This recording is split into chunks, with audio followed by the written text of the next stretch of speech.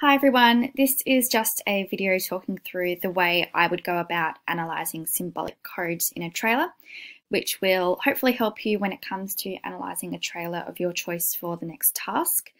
The trailer I'm focusing on for this is the movie Joker, and I'll play the trailer and I'll pause every now and then to talk you through an analysis of symbolic codes.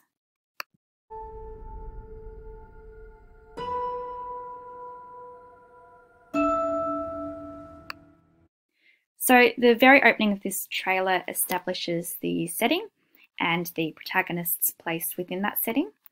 So our colour palette is mainly comprised of browns here in terms of the city itself and Joker's costume.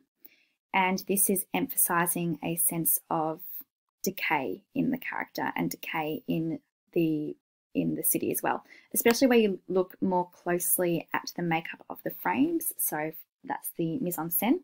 You can see a layer of dust here across the window, and there are shadows across Joker's face, indicating that sense of unease within the character.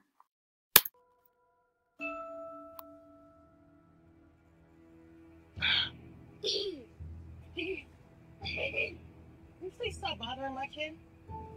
Sorry. Arthur. So this shot is using cool tones to emphasize that intense loneliness of the character, and the way that the actor, Joaquin Phoenix, uses his body also contributes to this. So he walks slowly, he's got no real purpose, and he's slightly hunched over. And of course, those technical codes are also contributing to this. So we've got an extreme long shot here, or a long shot showing how small that character is within the frame. I have some bad news for you. So the way that Joaquin Phoenix is laughing here seems very detached, which is especially clear when his face returns to a serious expression immediately after. Perhaps even the expression is a little bit pained. And we can understand that this character is unhinged and not in a sound state of mind. And the use of mise en scène also contributes to this. So you can see paint peeling off walls, lots of shadows, and again, there's that sense of decay and moral ambiguity. This is the last time we'll be meeting. You don't listen, do you? You just ask the same questions every week. How's your job? Are you having any negative? So this frame uses a really interesting lighting setup where we have warm tones on one side of the frame and cool tones on the other side. And it's all in that kind of low-key lighting. And we've got the character in the middle of that. So in the middle of those two types of lighting, showing that maybe he's wrestling with two sides of himself, but he's also facing the cool tone, which is maybe an indication that he's going to head down that dark, cold, unforgiving path. And Joaquin Phoenix's stance here, hunched over, also portrays that sense of someone who's wrestling with his own thoughts and feelings. Thoughts. All I have are negative thoughts. And finally, in a world where everyone thinks they can do my job, check out this guy. When I was a little boy and told people I was going to be a comedian, everyone laughed at me. Well, no one's laughing now. You can say that again, pal. So it's clear that this is a turning point for the character that is going to tip him over the edge. And we know this through Joaquin Phoenix's facial expression here. He was overjoyed to see himself appearing on this program.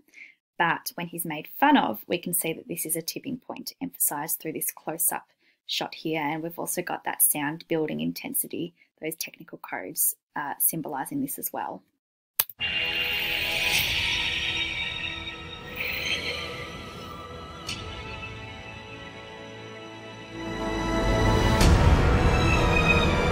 It's so awful, isn't it?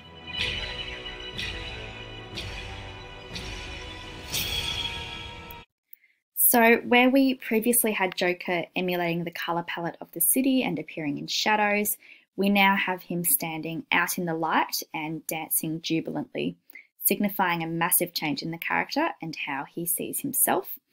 However, we know that this is not a good thing, with the trailer previously establishing that darkness that exists in the character and his fragile mental state, and the fact that he's being tipped over the edge through those symbolic codes such as acting, lighting, and mise-en-scène.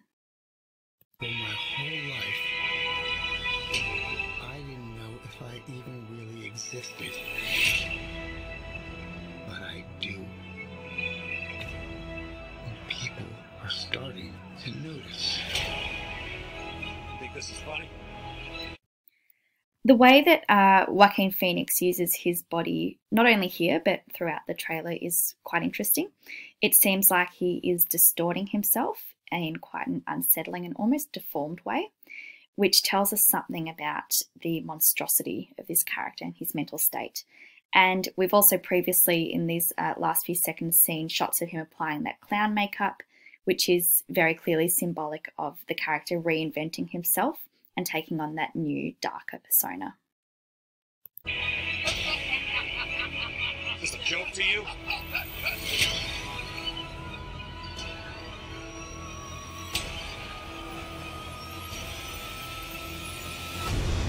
Murray, one small thing. Yeah. When you bring me out, can you introduce me as Joker?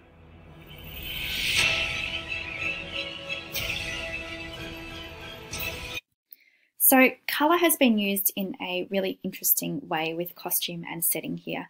So you can see on in the setting here, let me just go back 1 second or so. So you can see in the setting that we have colours like reds, blues and oranges. And this is the exact same colour that the Joker has in that outfit that he has decided to adopt. And if you've seen the film, you'll know the significance of this. But we can also, from this trailer, we know that this isn't an accident, and that the similarities in this colour scheme is communicating something about the character and his relationship between that setting, perhaps in an aspirational sense.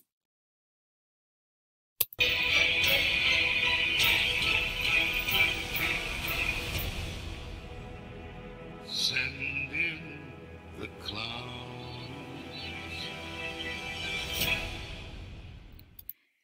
So overall, this trailer uses symbolic codes really, really well in terms of portraying the progression of this character and the progression that he's going to take over the course of the film. He's established as lonely and he's looked down upon, he's forgotten by society. He blends into or disappears into the shadows and no one notices him. This changes by the end of the trailer. So we've got our colour scheme, while still often quite dark, it's far more vibrant, and Joker stands out within it as a reflection of his new identity and the way that he sees himself. And symbolic codes also tell us a lot about the setting and the society of this film. So I mentioned decay a fair bit throughout this little video, and this decay is not only shown through that colour scheme and lighting, but also through other elements of mise-en-scène. So everything is dirty, we see trash in the street, graffiti on walls, etc. And this is all giving that sense that this society is broken. It's decayed not just in a literal sense, but also in a symbolic sense as well.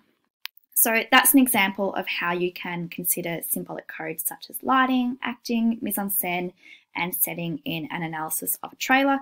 And I hope you found it helpful.